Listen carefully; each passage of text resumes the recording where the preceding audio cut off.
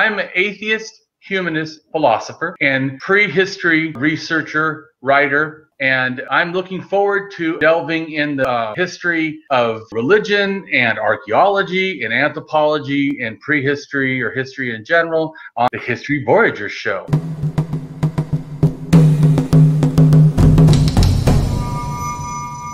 I'm going to try to give thoughtful hypothesis for what could have possibly happened. And I want to say too something that people miss when they start liking or believing pseudo-archaeology, or pseudo-history or even pseudo-science, is often these type of ideas start with an idea and then try to go look to facts, to match the idea. And now let's get to the main portion of the show, which is upon Gobekli Tepe, the first temple or place of religious worship or a communal meeting place around 12,000 years old. This show will attempt to only give the highlights of my ideas on Gobekli Tepe. There will be 10 shows, thus other videos will go into more depth on the specific issues that I wish to address. Please check out all the videos, like and subscribe. Gobekli Tepe, which kind of upends the past conventional view of the rise of civilization and the level of religious devotion at the time. Gobekli Tepe means hill with navel or potbelly hill. It probably has a reference to pregnancy, it's believed. The definition of tepe is an artificial human-created mound used in place names. So that's the last part of the name of Tepe, Gobekli Tepe. Around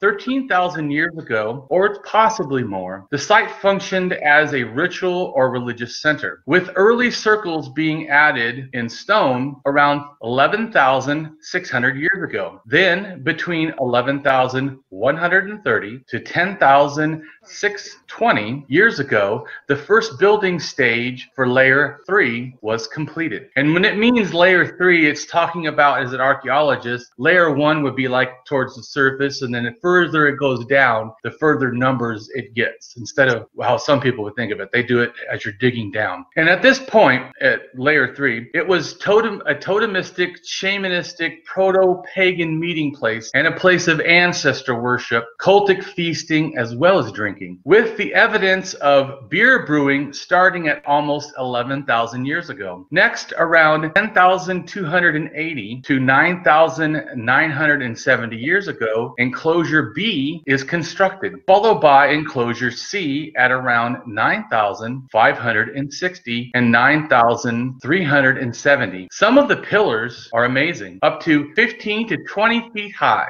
and can weigh up to 20 tons. Many with totem animals and anthropomorphic human-like fertility cult representation. Just think of the kind and amount of religious faith one would need to build such a site as this. Speaking of building, one of the most fascinating facts about this site is that they didn't have the wheel nor metal tools. All they had were stone tools and little else. I see this place as having several somewhat hidden themes, which include the concept of animal gods or sacred spirit animals, female gods or sacred spirit female ancestor worship, male clan leader cult, sky burials, as well as skull cult. The likelihood is that the main focus of the temple varied from one theme to another over the thousands of years in which it was used. I would also like to address what this place is not, as there are several conspiracy theories about Gobekli Tepe. It is not the Garden of Eden, nor anything like that. It is not or was not constructed by aliens, nor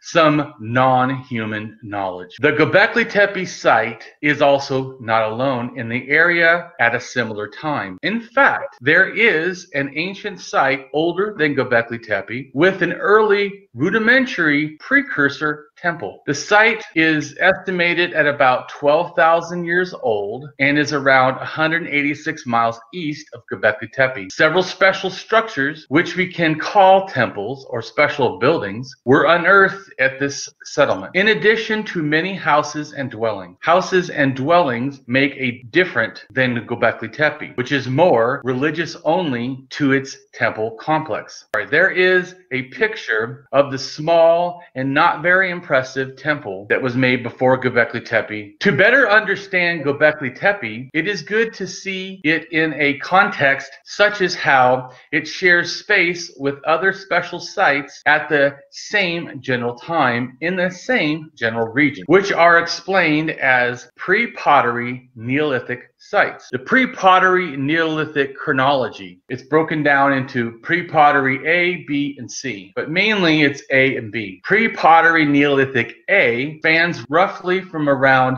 11,500 years ago to 10,000 years ago. And pre-pottery Neolithic B spans roughly around 9,600 to 8,000 years ago. Early Levantine Antinola Neolithic, and Antinola also involves what is now the region of modern Turkey. And it ranges to Upper Mesopotamia region, which involves what is now the region of modern-day Iraq. And this is all part of what is called the Fertile Crescent. In this context, it involves the spanning of modern-day Iraq, southeastern Turkey, western Iran, Syria, Lebanon, Israel, Palestine, and Jordan. It focuses on this area's emergence of the separated skulls from which are plastered and painted, which is called the skull cult. And this custom of modeling plaster human-like images arose in the pre-pottery Neolithic, certainly by around 10,500 to 6,000 years BC, or around, in another way of saying it, 12,500 to 8,000 years ago. It used to be believed that the skull cult was much younger until stuff was found that gave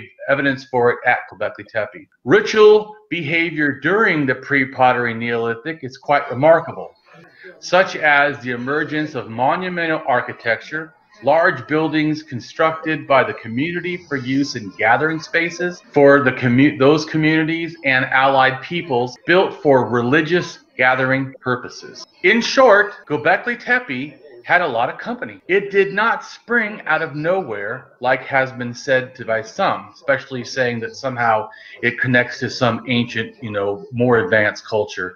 I don't see that in the archaeological record. Gobekli Tepe's lowest level, with the round stone structures and the largest T-pillars, dates reliably to the pre-pottery Neolithic A period, when the activities of such would eventually evolve into agriculture and animal husbandry that were already underway at this time. The middle level, with the smaller square structures, dates to the early pre-pottery Neolithic B. The pre-pottery Neolithic B appearance of domesticated in-corn wheat nearby is a fine indicator that pre-domestication civilization was indeed being practiced in this area by the time Gobekli Tepe was founded, in combination with hunting and gathering of other wild edibles. Gobekli Tepe had the ritual use of food and alcohol present. The thought of Gobekli Tepe beer brewing at 11,000 years ago seems strange to some, but it connects to brewing of alcohol, which is thought to have developed around 11,500 years ago. It may have even in some ways driven the new cultivation of grains and agricultures in this general time. Even though we may see alcohol as mundane today, it is most likely it had a religious and ritualistic significance in the past. This prehistoric religious site, consisting of 3 circular stone temples and other structures so far uncovered, are but a small part of the total complex itself, as ground-penetrating radar seems to indicate. These known and uncovered structures, or ritually engraved giant standing stones, it is but a part of what may yet be found, but it is enough for us to realize its great significance. There are also anthropomorphic, human-like totem features on 2 center standing stones in the shaped pillars inside the circle of stones. Their arms and hands are depicted, indicating the monolithic pillars may be referencing a stylized person, which I think actually has to do with the ancestors. The many tall T-shaped pillars and shaped stones are elaborately carved with things on them around these two main pillars, with things such as boars,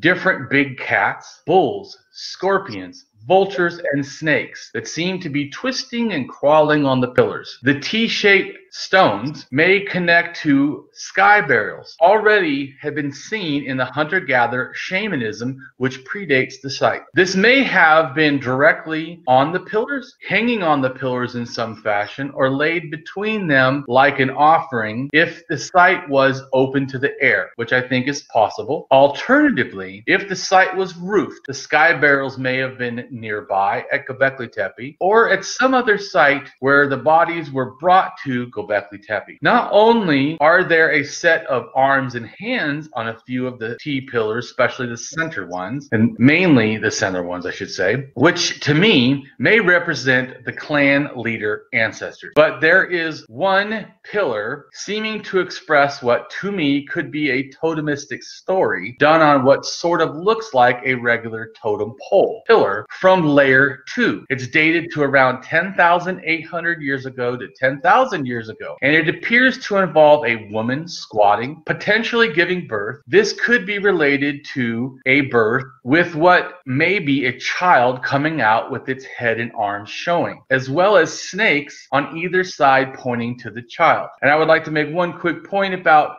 snakes. There is a thought that the umbilical cord could represent the idea of a snake and childbirth. And of even more interest, one stone slab holds a crude carving of a naked woman squatting with her legs spread and genitals open, possibly also referencing childbirth. But it could be somewhat of a sexual nature, and this expression or design seems to be somewhat new in the archaeological record. This is also similar to spread-legged, seemingly or possible goddess motifs later, which are part of the extensive religious art, even at 9,500 to 7,700-year-old site of Çatalhöyük, the first religious created or designed city, which is also located in Turkey, but in central Turkey. Likewise, the other stone art on the T-shaped stones may be stylized with what to me are or could be animal spirit, with the seemingly most symbolic used animal being snakes, which snakes make up 28% of all the engravings, possibly indicating it had more of a significance than the other animals, although bulls are also very prominent. An interesting point to note is that the sacred status of snakes goes back to the oldest places of worship in Africa, before humans actually migrated out of Africa. In fact, a place called Tesordo, and I'm probably pronouncing this wrong, Hills in southern Africa has a natural stone snake which had been modified and had showed worship as far back as 70,000 to 75,000 years ago. Also, there is a common connection in many mythologies to snakes and goddesses, such as snake goddesses, snakes as part of a goddess in some way or another, or snakes as a familiar for such goddesses. Gobekli Tepe holds proof of complex societies involved in some kind of organized religion before settling into concentrated sedimentary communities, though such emerging communities can be seen in a few sites of the time in the general region, such as 12,400 to 11,700-year-old site of Gobekli Tepe in Turkey, with pre- or early agricultural cultic ritualism. The Gobekli Tepe site held mound structures, tombs, and grave goods, as well as ritual art. Ritualistic behavior is also found on the bones of 10 individuals who exhibit cut marks that seem to indicate defleshing, along with an application of plaster and paint seen in the later skull cult as part of burial customs, which has been interpreted by some as the fact that they were the corpse somehow being purified, like I said, or defleshed, maybe even cut for birds and as